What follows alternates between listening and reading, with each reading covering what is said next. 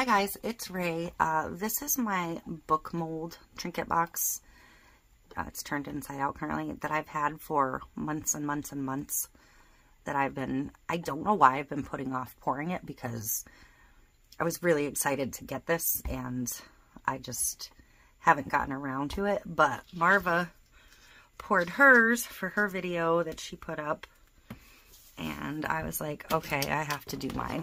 Like, I've had so many ideas for these and I've just been putting it off. So now's the time. Marva did hers with gold for the book pages. She did gold, yup, gold mica. I'm gonna do gold leaf. No, silver leaf, maybe. I haven't decided what I'm doing yet. I kind of want to do a teal book, so I think I'm going to go with silver. I'm going to put the top and stuff aside. And if you've ever worked with the flakes, you know, or sheets, you know it makes a mess. So I'm going to kind of put down some paper to try and catch some of it. So I have all of these sheets. This is all gold, and I don't want to use gold. And I don't want to use flakes. So I'm hoping that I have a silver. I do. Okay. So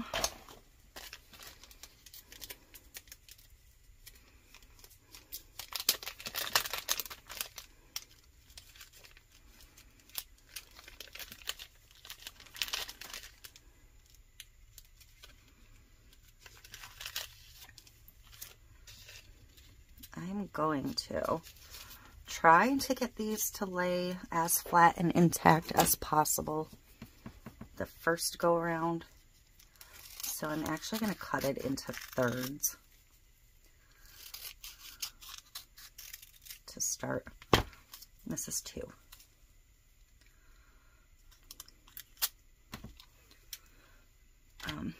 Because I want to try and minimize how much I'm going to have to try and clean off of any given spot. And this will immediately stick to any part of the silicone it touches. So I have a fairly stiff brush. And I'm not sure it's going to quite get into all of the nooks and crannies. This brush is terrible. But I'm not going to be too concerned if it's not perfect.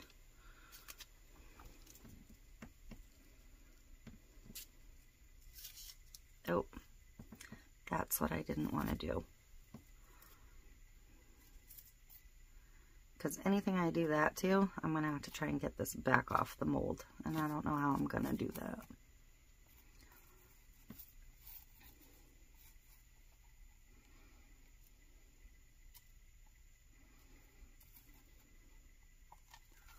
I'm not sure if tape or a baby wipe will get it off.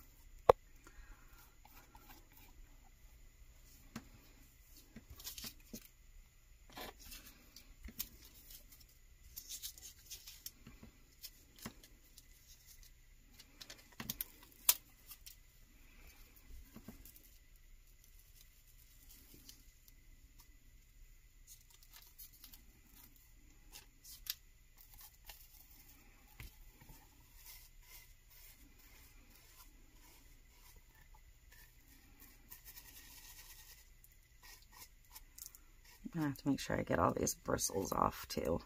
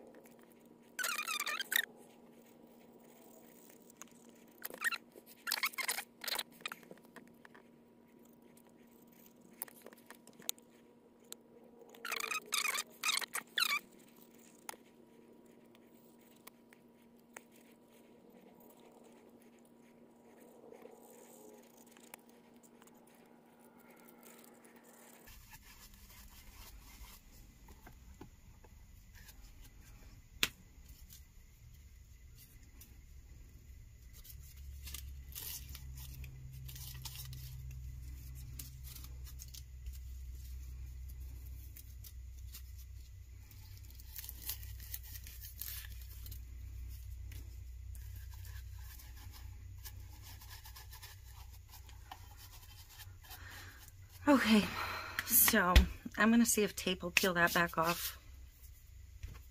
Otherwise, I'm going to try baby wipe and scrubbing.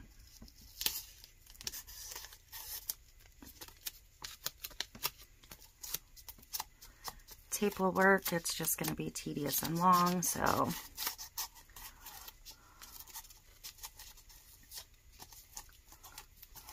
because I do want this to be as clean as I can get it, let's say. So let's try a wipe.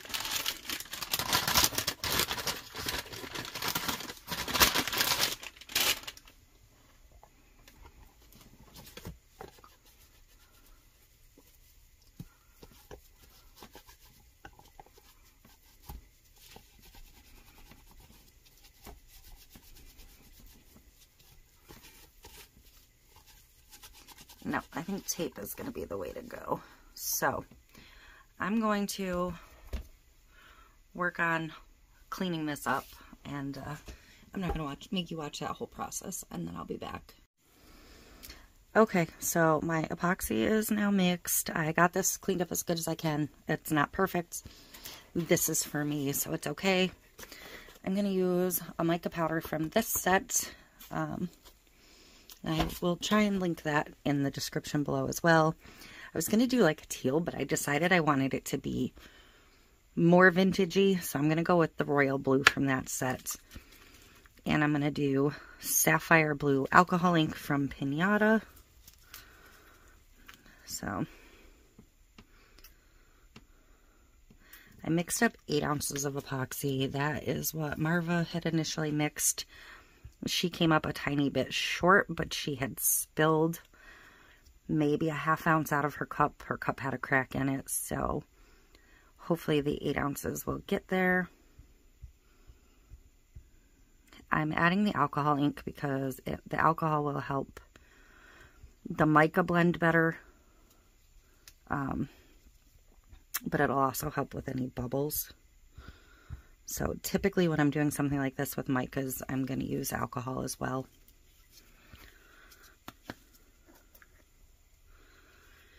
And I need a little spoon. This one's a baby one. I wanted a dark blue, not quite to navy, but dark.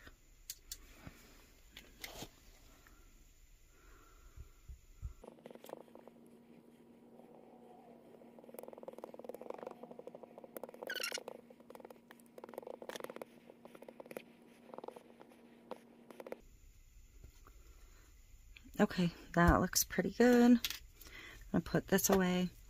I'm being silly. I'm getting ready to level this with a, you know, a bunch of popsicle sticks as I do. And I like to store these pots upside down in this box so I can see the color when I open it. I forgot my mom sent me a leveling table, which is probably going to be nowhere near level. Actually, that is pretty good sitting right there. So, we're going to work on that.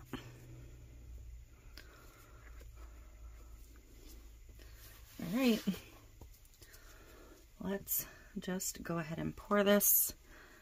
I am a little bit nervous about bubbles.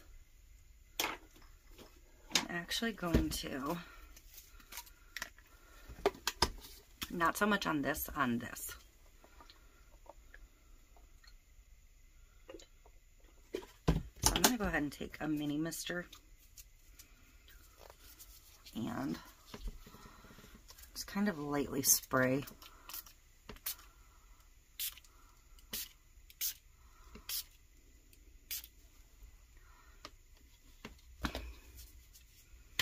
And then pour it.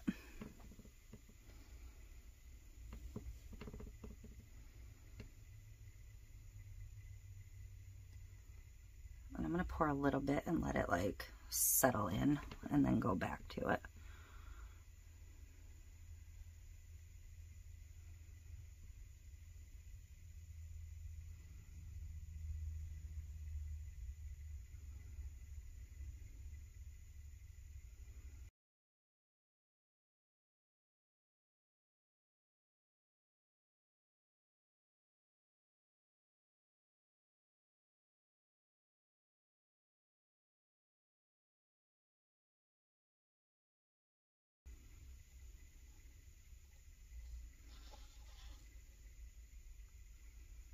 That is about bang on perfect to the 8 ounces.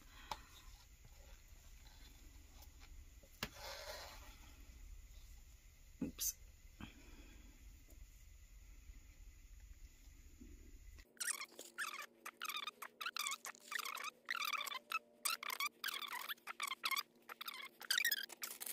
I'm not going to put this in my tumbler drying machine. I'm just going to let it dry on the table overnight because it's too late for me to finish it tonight anyways.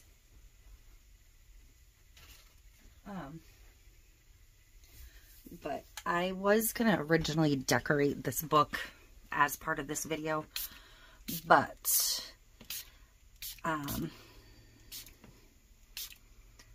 spraying it with alcohol just to pop those surface bubbles.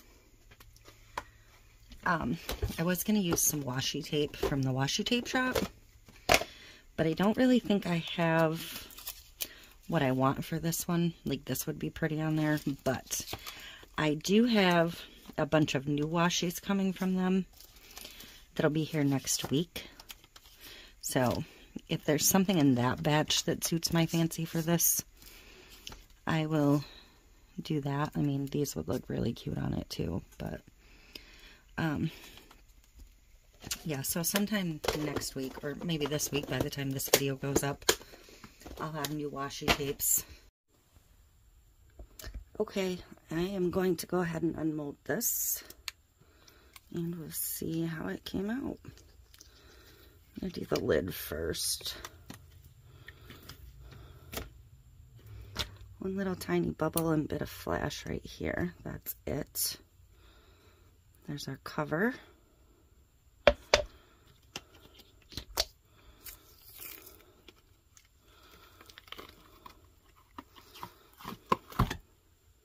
And there's our book.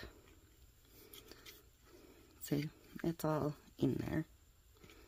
I could have cleaned up this edge a little bit more, but not bad. Let's see if the little fits. Fits perfect. And the mold is pretty much cleaned of the silver. So, I think it's adorable. I'm going to figure out something to do on the lid of this one. I don't know, maybe not. Like I said, I want to wait for the other, I want to wait for my other washi tapes to get here, I think. So, there you go. 8 ounces of epoxy is perfect, and that's it. So, thank you for watching, and I will see you in the next one.